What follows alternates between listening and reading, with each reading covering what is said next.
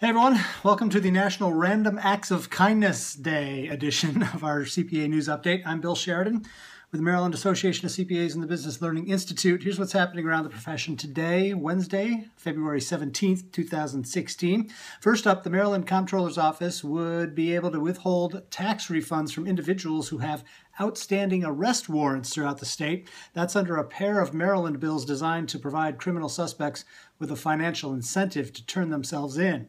Comptroller Peter Francho stood with legislators and law enforcement officials to speak in favor of a program that supporters say would reward law-abiding citizens and diminish the potential risk police officers may face. Under the program, the Comptroller's Office mails a letter to those with outstanding warrants, informing them of an opportunity to turn themselves into law enforcement. Those named in a warrant can come in under safe and controlled conditions, affording them the opportunity to arrange for bail, find an attorney, and avoid public embarrassment. You can read more about that at marylandreporter.com.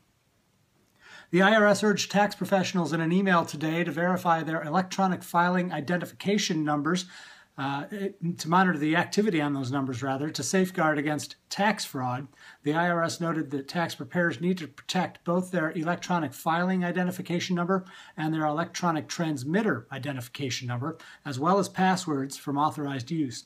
The IRS also urged tax preparers to take time to review their e-file application to verify the number of returns they have transmitted and to ensure that it has not been compromised. Read more about that at accountingtoday.com. The Financial Accounting Standards Board is expected to release its long-awaited lease accounting standard this quarter, and companies are bracing for the impact that will have on their balance sheets. The changes will require companies to gather significantly more information and require more management judgments each reporting period, according to PricewaterhouseCoopers. The changing model might affect financial ratios and metrics, lease versus buy decisions, accounting processes and controls, and technology. Get details at accountingtoday.com. As the May effective date for the Securities and Exchange Commission's crowdfunding rules draws closer, the agency has released a primer for investors who wish to participate in such ventures. On Tuesday, the SEC released an investor alert detailing the parameters and potential risks associated with crowdfunding. Companies can use crowdfunding to offer and sell securities to the investing public starting on May 16th. Funding portals could be registered with the Commission in late January. Read more about that at thinkadvisor.com.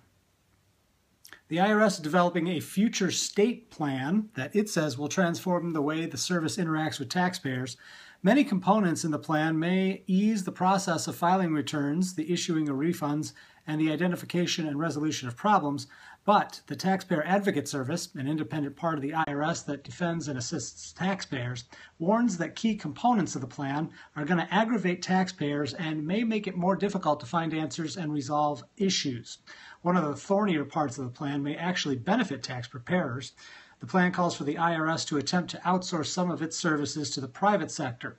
The idea is to make it easier for tax preparers, software companies, and other providers to answer taxpayer questions, resolve issues, and prepare returns.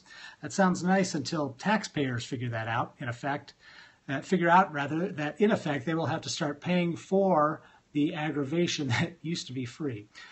Read more about that at cpatrendlines.com. Meanwhile, ongoing budget cuts at the IRS means that several of the services the IRS offers will be trimmed down this tax season. The reduction in services can make an already stressful tax season for accountants even more taxing, as wait times for IRS assistance will be increasing. IRS Commissioner John Koskinen recently told reporters that people should only use the phone if you absolutely have to, as wait times will regularly be 30 minutes or more. Get details at cpapracticeadvisor.com. Company tax returns done by outside auditors claim almost a third fewer questionable benefits than those prepared by outside accountants or company in-house tax preparers. That's according to a new study published in the January-February issue of the Accounting Review. Why would external auditors be more cautious? Well, because they've got more to lose. By providing audit and tax services, they face greater costs compared to other preparers if an audit or court action overturns a position. That's according to that study in the Accounting Review. Read more about that at accountingweb.com. Finally, if you audit employee benefit plans, you're not going to want to miss our annual Employee Benefit Plans Conference on May 16th at the Sheridan in Columbia, Maryland. The conference equips CPAs in public and private sectors with guidance to better audit and operate employee benefit plans. Get complete details and register at macpa.org. That's it for today. Have a great night, and I will see you tomorrow. Take care.